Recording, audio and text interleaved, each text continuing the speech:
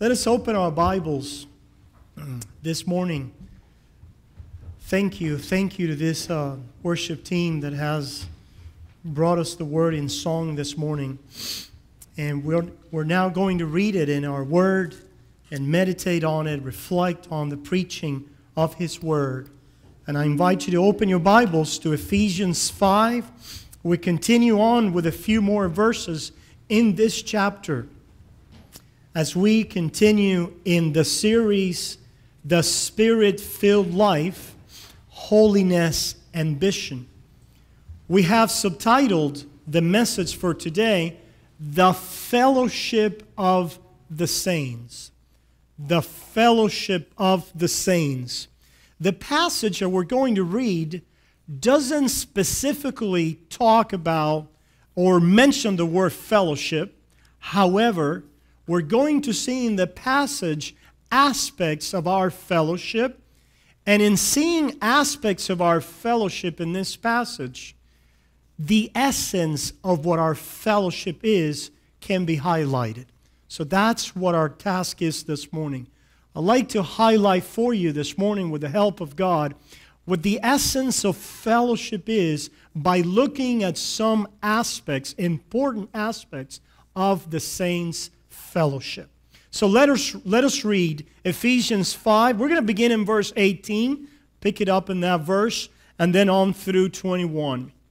And it reads, "And do not be drunk with wine, in which is dissipation, but be filled with the Spirit, speaking to one another in psalms and hymns and spiritual songs, singing and making melody in your heart to the Lord, giving thanks always for all things to God the Father, in the name of our Lord Jesus Christ, submitting to one another in the fear of God." Let us pray. Oh, Heavenly Father, once again, Lord, we open up the Scriptures. And Father, we know that you convey your presence to us through your word. So Father, here we are desiring to commune with you as you speak your word to us by your Spirit and by this sermon. Lord, who is sufficient for this task? No one. So, Father, I ask you to forgive me of my sins, to cleanse me, to make me a fit vessel, and to now give me understanding. Give me, Father, help me, allow me to move in the gift of teaching and prophecy so that I may speak to your people. I need you, Father. In Jesus' name we pray. Amen and amen. By way of introduction, I'd like to ask you a couple of questions that may highlight this topic of fellowship, especially fellowship of the saints. And I ask you this morning, how many of us have experienced the need, the longing to belong somewhere? Isn't that right? That we all experience that need. We want to belong somewhere. But at the same time, how many have found it difficult to do so? You have found it a struggle. You have found that there are so many obstacles to men's fellowship, especially fellowship in church. What are the joys and challenges of belonging and connecting with others? You've thought about that? What has been our experience in trying to connect and belong in church? I could put before you a sample of statements and attitudes that sometimes we hear, such as, for example, there are many hypocrites in church, so why bother going? Other times we hear, well, they're not paying attention to me, so these people are so mean, they don't care about my needs. They don't want to do things my way, so I just go somewhere else. And so on, so forth, and so on. People that just, get offended very quickly and take offense at the drop of a hat. So many are sometimes the negative attitudes and the experiences that we have had in church trying to belong and trying to connect with others. But I ask you this morning, what attitudes and behaviors does the Spirit-filled life manifest about church fellowship and service? When the Spirit fills the life of a believer, what will be the attitudes? What will be the actions, the behaviors that will characterize that saint in fellowship and in service? The main idea for today's passage is that for those children that are taking notes in their bulletin, you already heard the subtitle. You were supposed to fill in the blanks with the subtitle. The subtitle is The Fellowship of the Saints. And now we're going to read the main idea of this passage that I want to bring before you, and that is that the Spirit-filled life desires and strives for mutual fellowship, service, and edification. When we are Spirit-filled, we desire and we strive for mutual fellowship. Can do without it. Mutual works of service. And we seek to edify others and to be edified by others in the body of Christ. All of that happens in the body of Christ. And we're going to see how the passage that we have read highlights the essence of what this fellowship is about. Okay? For example, if we go to verse 19, the latter part of verse 19 says, speaking to one another in psalms and hymns and spiritual songs, singing and making melody in your heart to the Lord. And I want to highlight that phrase, in your heart, to begin this morning.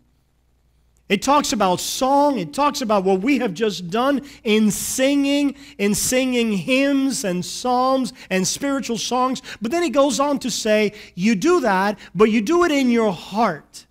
It doesn't mean that it's not vocal, that it's not articulated, but there's something to be said here for the fellowship of the saints, that whatever we do in the fellowship of the saints ought to be a heart thing. Fellowship, number one, is a heart thing. Fellowship is not just about externals. It's not just about going through the motions of what we do in the Baptist church or at Temiami, or that church does this, this, and that. Those things may be important, have a place, but the fellowship of the saints, first and foremost, is a heart thing. That's why the Apostle Paul says, making melody in your heart. Making melody in your heart to the Lord. In your heart to the Lord. Fellowship can only happen when we have in our hearts a disposition of peace and communion. If your heart is not at peace, if your heart has not been put at rest, and if your heart has not been put in a disposition of communing with others, fellowship means sharing. God has called us to share with others. And He is going to give us a heart of sharing. We don't have that when we are rebels away from God. Oh, yes, we want to belong. Yes, we want to connect. And we talk about sharing, but the heart that is not reconciled with God is at heart selfish and self-centered. It's seeking their own way. So what happens when the Holy Spirit comes into our lives is that He has given us a new nature. And in that new nature, He has set our hearts at peace.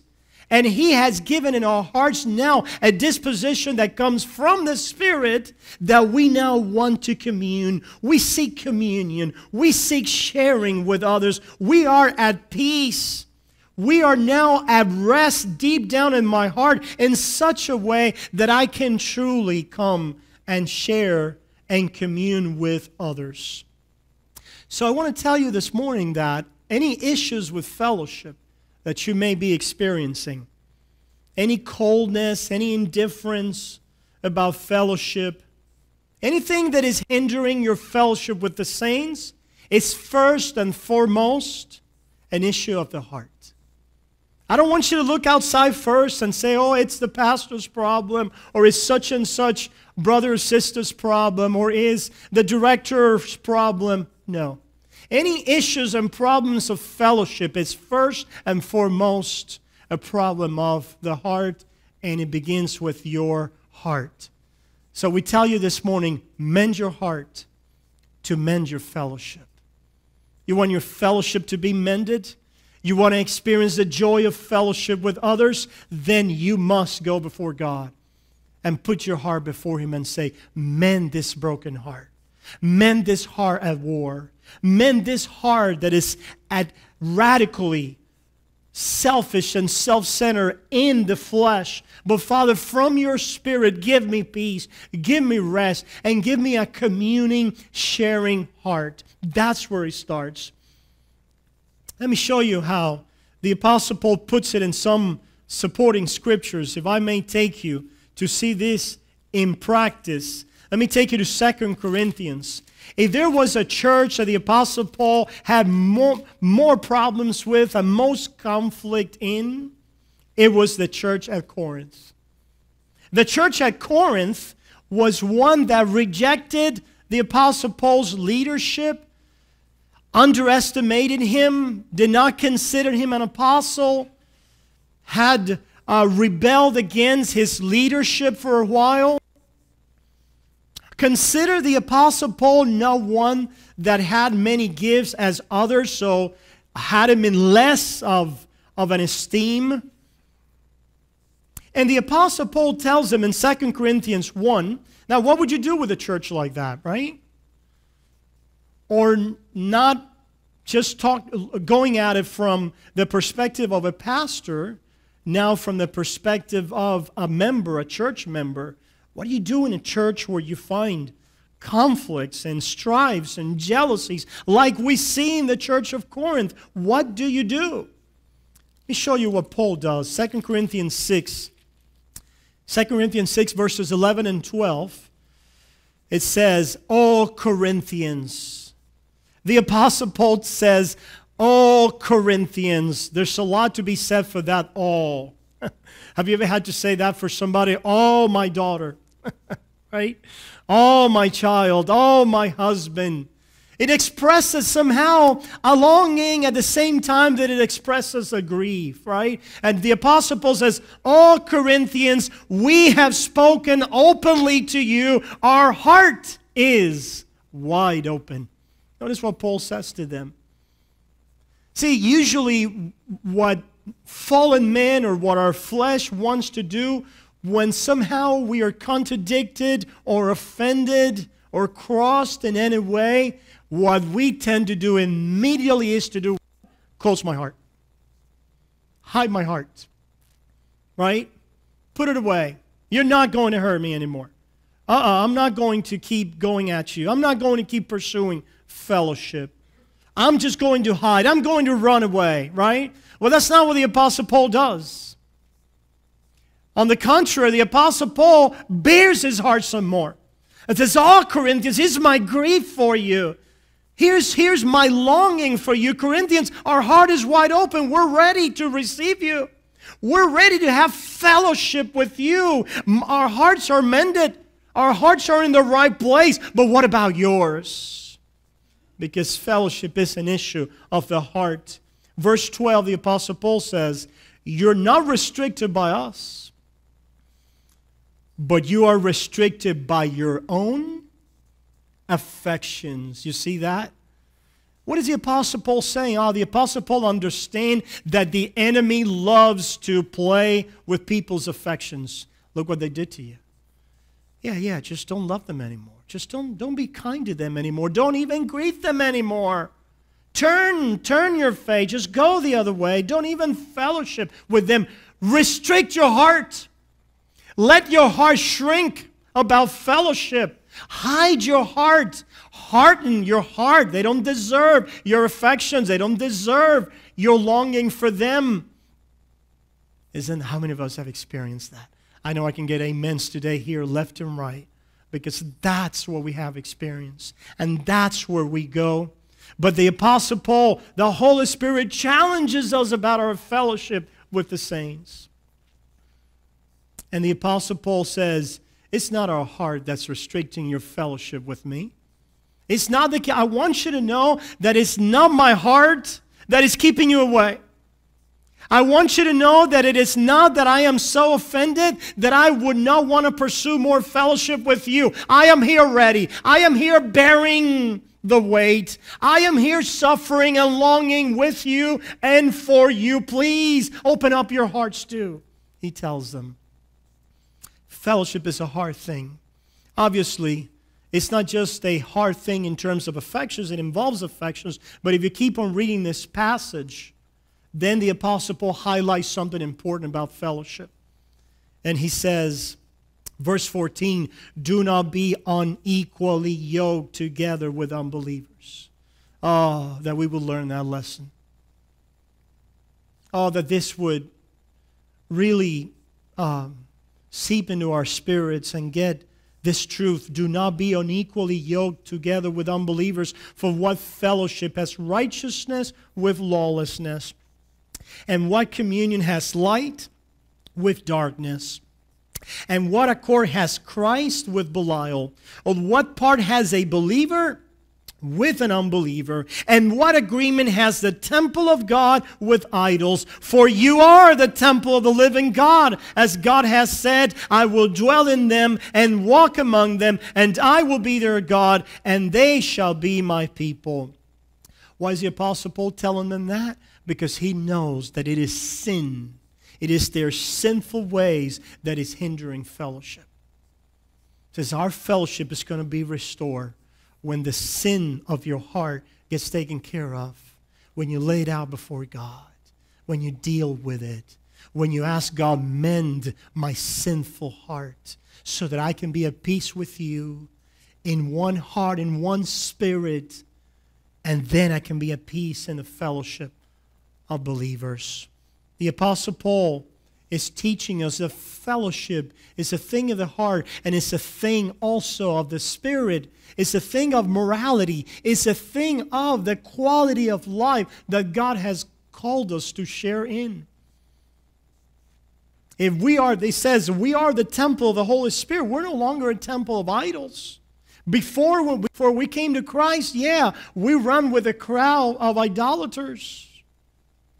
And we worshipped idols too. But now, if the Holy Spirit lives in us, God says, come out.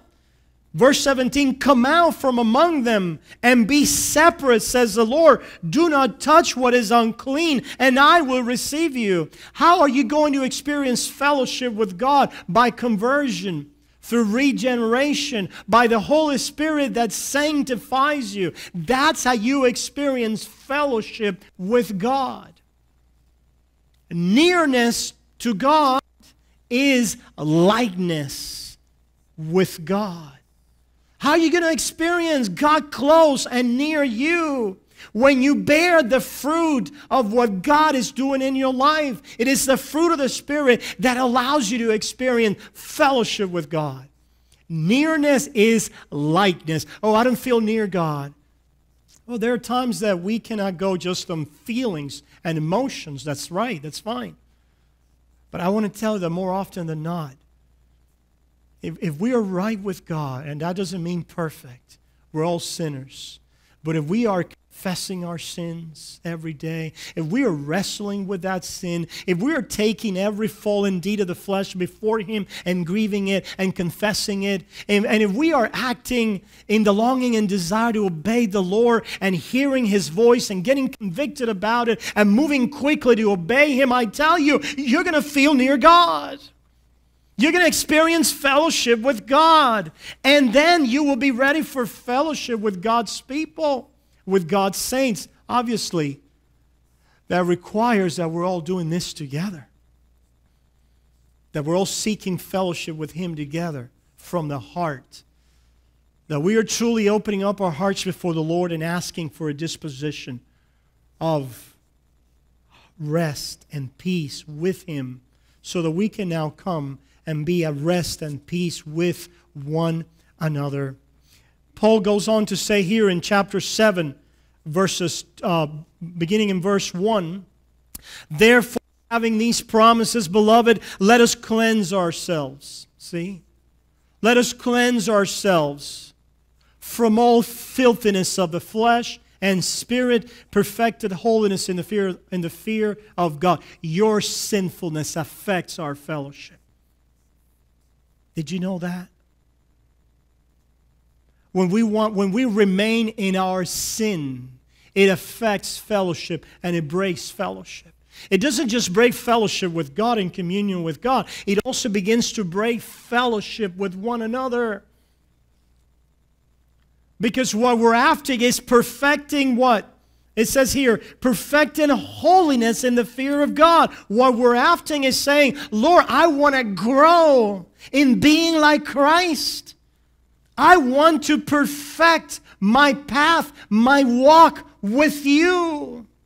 And that's what church ought to be about. We're helping one another perfect holiness in the fear of God. We have that one mind, that one purpose. So when somebody has quit on that or somehow becomes indifferent to that purpose, or now has become rebellious to that purpose, now there is a mutiny in the ranks. The ranks now are affected. And that's why we have church discipline. Church discipline is not to just expel anybody just to get rid of somebody.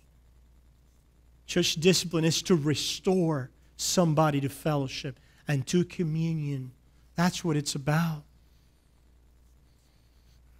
So be mindful of that. Today we're going to have the Lord's Supper. I want to tell you this. Today we're having the Lord's Supper. The Lord's Supper is the epitome of our fellowship.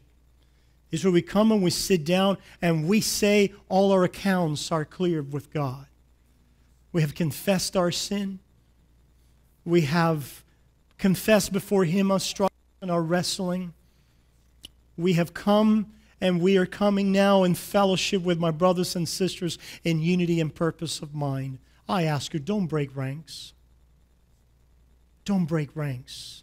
Pastor, how do I break ranks? When you stay in your sin, you're breaking rank. Yeah, I know that some honestly then say, I'm not going to take the Lord's Supper, but that doesn't fix it. That doesn't fix it. That doesn't fix the problem of fellowship, because the problem of the heart remains there. Then you've come in and you've gone out and your heart remains unaffected.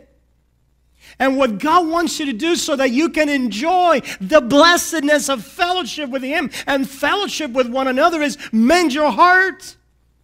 What is God asking you to do? What action is God telling you to do to perfect holiness in the fear of the Lord?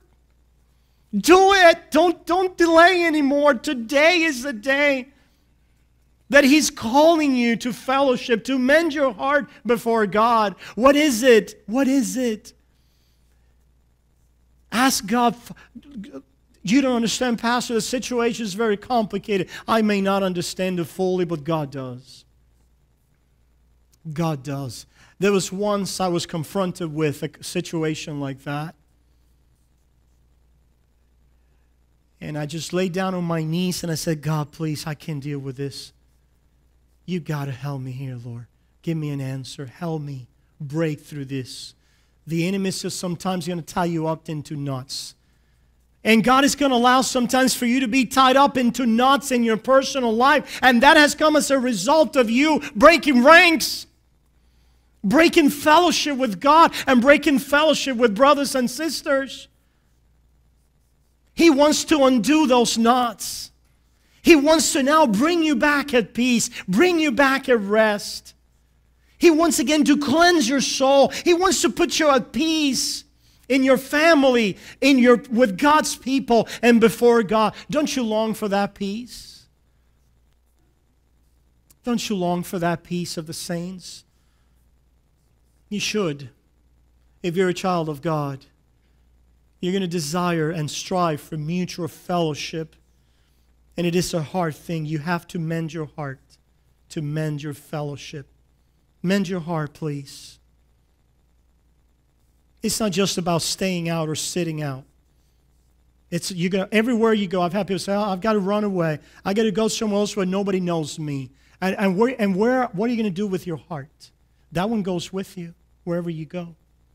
How long are you going to escape and run? Another church, another pastor, another contact. And what are you going to do with your heart? The Bible says, where will you run from God's presence? Where are you going to go? Wherever you go, His piercing, discerning, loving gaze is upon you. And as a father disciplines his children, and as he did this church of Corinth, because we know the end for this church of Corinth. We know with what great zeal they repented. We know with what great passion they turned back and received Titus and received Paul. And they were all restored. Why? Because there was a shepherd that did not give up on them. I was able to pursue them and say, my heart is open, I'm waiting on you. My heart is open. My heart is open. My heart's not restricted. My heart is open. That's number one. Number two, fellowship is a God thing. We have already hinted at that, obviously. It's a hard thing because fellowship is a God thing.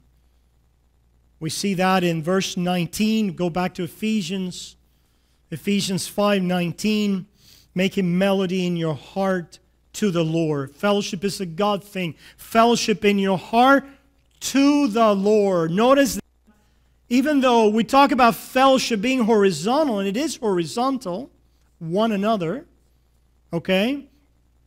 True fellowship is motivated and empowered by an outward and upward movement of the soul. See, in the same way that you cannot fix your fellowship without fixing your heart, you cannot fix your fellowship by just going horizontally to your other fellow brothers and sisters. You have to go to God first. So that's why it says here, making melody in your heart. It's a thing of the heart to the Lord. It's a God thing. So it is motivated and empowered by an upward movement of the soul to God. Fellowship can only be sustained, listen to this, can only be sustained by those who continually look outside of themselves. If you get all caught up and wrapped up in yourself, man, you're going to be ready for offense, ready to rumble. Man, you're going to be just a hot element in fellowship. You're going to jump the gun at any moment. If you're all caught up in yourself, and that's what happens when people blow the fuse. That's what happens with people that are there's just too much of yourself in you, brother. You got to die to yourself, man. This is not about you. This is about what God is doing through you. This is about Christ and Him being exalted. Fellowship can only be sustained. Otherwise, it's not sustainable. By those who continue to look outside of themselves for the energies and power of fellowship. Where? Namely, to God. Man, they've done it again, man. A guy again, he keeps looking at me the wrong way. Oh, God, but I'm going to look to you for it. I'm going to rest it in your cross. They looked at you the wrong way. Man, they've offended me. Oh, God, I'm just going to lay down at your feet. You were offended beyond compare. No, they don't want to talk to me. They just left me alone. They don't want to. But they left you alone, Jesus. So I'm just going to lay it at your feet, Lord. It's a God thing. You got to look out first. If you keep looking to you and to your big self, man, you know what? You're going to keep exploding. You're going to keep just not being able to really be in fellowship with the saints. You're going to keep hopping from church to church. You're going to keep seeking for that perfect place. You'll never find it. And then it's been said that if you find it, then you'll ruin it. Because you brought your imperfections into that place. So how can we make for fellowship? Number one, it's a hard thing. We'll look into our hearts, and then we'll look outwardly to God. Fix fellowship by fixing on God. That's how you're going to fix your fellowship. Mend your heart to mend your fellowship. Fix fellowship by fixing on God. Notice what it says there in 2 Corinthians 1. 2 Corinthians 1. Once again, the Apostle Paul, in the midst of a conflict with brothers and sisters in a church, and notice what he says to this church, what he lives by in his own personal life. 2 Corinthians 1, verses 3 and 4, he says, "Blessed be the God and Father of our Lord Jesus Christ, the Father of mercies and God of all comfort, who comforts us in all our tribulation, that we may be able to comfort those who are in any trouble with the comfort with which we ourselves are comforted by God." How do you know that you have truly been comforted by God? You're able to comfort others. How do you know that this has become a God thing in your life? You're being comforted by God. The Lord is my shepherd. I shall raise my eyes to the hill. Where does my help come from? My help comes from the Lord. You're no longer just waiting to get your satisfaction from the brother, from the pastor, from so-and-so, even though those things need to be fixed. But first and foremost, you're no longer trying to fix your fellowship just by looking horizontally, but you are paying attention to God, and your eyes are fixing on God, and you're receiving comfort from Him. Your heart is being made at peace from God. You're receiving rest from your communion with Him. And when you experience that, then you are ready to fellowship with others. It's from Him that comfort is going to come. And comfort is coming so that you may fellowship. If you have been comforted, but you don't have the ability to comfort others, you have not been comforted by God. You may have taken a pill. You may have gone to an anger management class.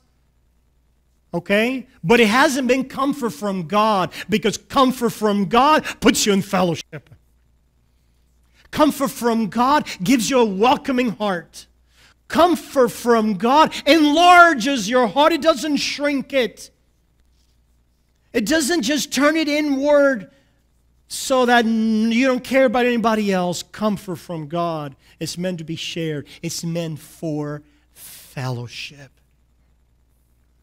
Notice what it says in James. Go now to James. James chapter 1. James chapter 1, verse 19 and 20. James says, "So then, my beloved brethren, let every man be swift to hear, slow to speak, slow to wrath, swift to hear, quick to hear." That means you're paying attention to what somebody else is speaking. That means fellowship. You're sharing, you're hearing somebody else's mind. Slow to speak. Listen. Listen. Slow to wrath means slow to anger. For the anger of man, the wrath of man, does not produce the righteousness of God. I'm going to take care of that. I'm going to take care of that matter into my own hands. That doesn't produce a righteousness of God. Are you about perfecting fear in the holiness of God? Well, your anger ain't going to fix it. Your wrath is not going to fix it. Your short temper is not going to fix it. It's not going to fix it. You need to grieve that. You need to cry over that. And then, notice what it says. Therefore, lay aside all filthiness and overflow of wickedness, and receive with meekness the implanted word, which is able to save your souls. Receive. It's a hard thing. Receive with meekness the implanted word. Where does that word get implanted? In your heart. Let the word of God dwell in you richly. We're going to be talking about that. Receive it deep. Let that word go to work in the deepest recesses of your soul, bearing your sins before God. And then it's a double-edged sword, the Bible says. It penetrates, it discerns your thoughts, your intentions. It bears you, it turns you outside out before God, so that you may see the grace of God for you, and a God that wants to heal you, and the God that wants to set you at peace, a God that wants to set you at rest. A God that wants you to grow in Him.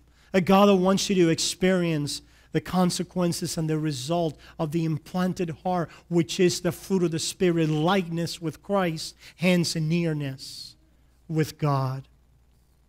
Hebrews 12, 1 and 2 says, fixing your eyes on Jesus, the author and perfecter of our faith. Fixing your eyes on Jesus, the author and perfecter of our faith. Fellowship is a God thing. And then we go back to Ephesians. And now more specifically we see, and we're going to continue to see that next Sunday, in Ephesians 5:20, B says, the whole verse, giving thanks always for all things to God the Father in the name of our Lord Jesus Christ.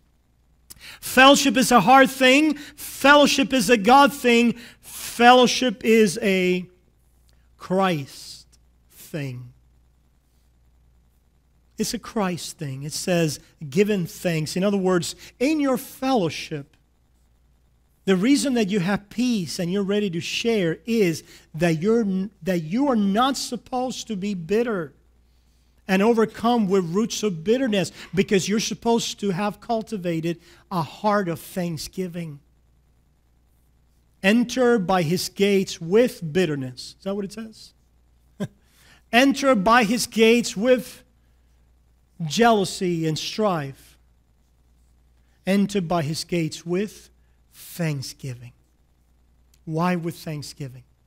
Because of Christ. How not to enter with thanksgiving after the songs that we have sung here this morning? After seeing how mightily God has worked for us to reconcile us with the Father and has given us a ministry of reconciliation, how can I not come through His gates with thanksgiving? How can I be the preamble to everything that's going to happen in fellowship? How can I be the compelling guide and force in my life that I am thankful for what God has done? That settles me at peace. It is well with my soul.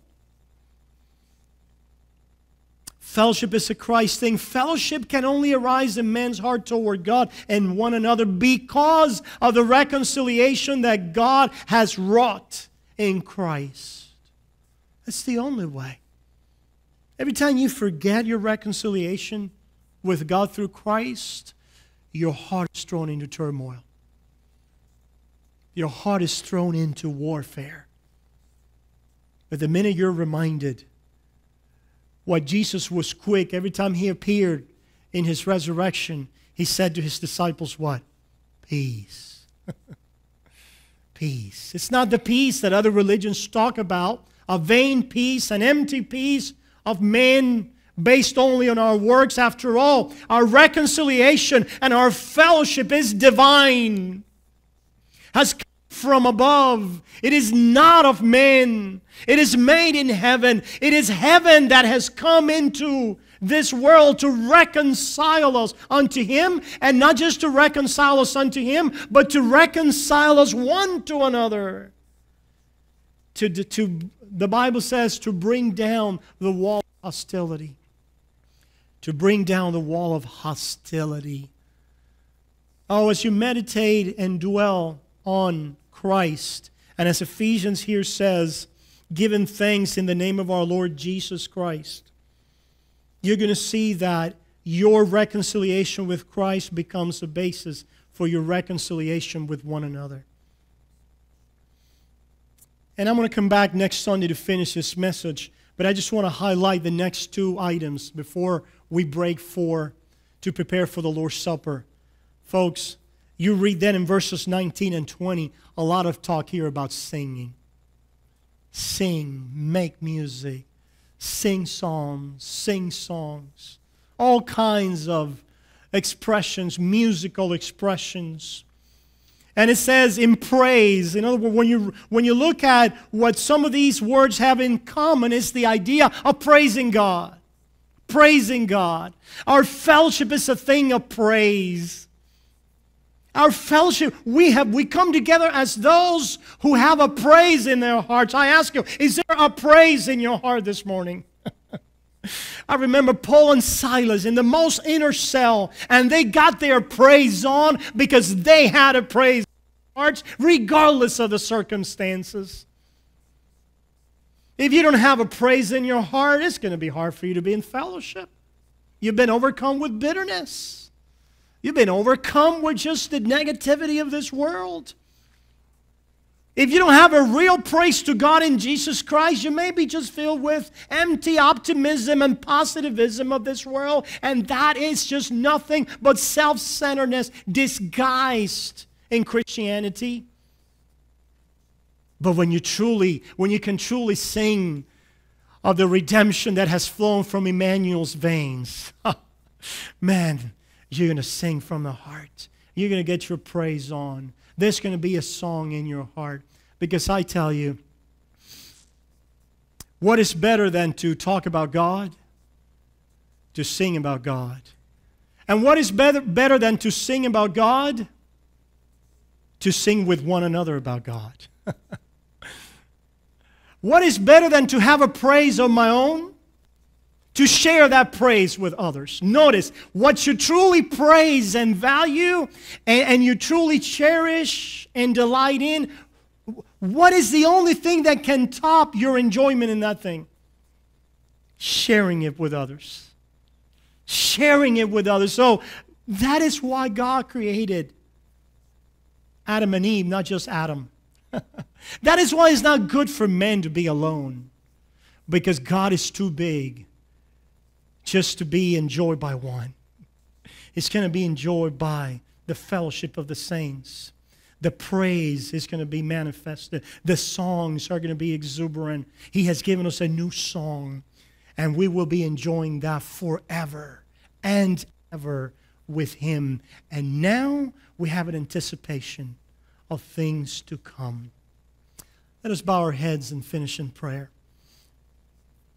Heavenly Father, I pray, Lord, that there's somebody here that still is not in fellowship because his heart has not been reconciled with you. I pray, Lord, that today you may help that soul to run to you and believe on the Lord Jesus and His sacrifice for the sins of the world. I pray, oh God, that today may be a day of reconciliation, that they may experience that peace that surpasses understanding and that reconciliation that gives a peace not of the world, but the peace of Christ. Father, I pray that those of us that are part of your church already, having been reconciled through faith, that we, Father, may reflect on what fellowship is about. Father, help us examine our hearts. Help us be honest with you. Help us be filled with thanksgiving. Help us, Father, dwell on the great redemption that is ours in Christ, so that we may come and do fellowship and get our praise on and be filled with gladness and joy and share it with others in the unity of the Spirit. For we ask you humbly, and we give you the honor and the glory. In Jesus' name we pray. And the saints said, amen and amen. I'm going to ask you to stay put, those of you that came prepared for the Lord's Supper. I'm going to ask you then to stay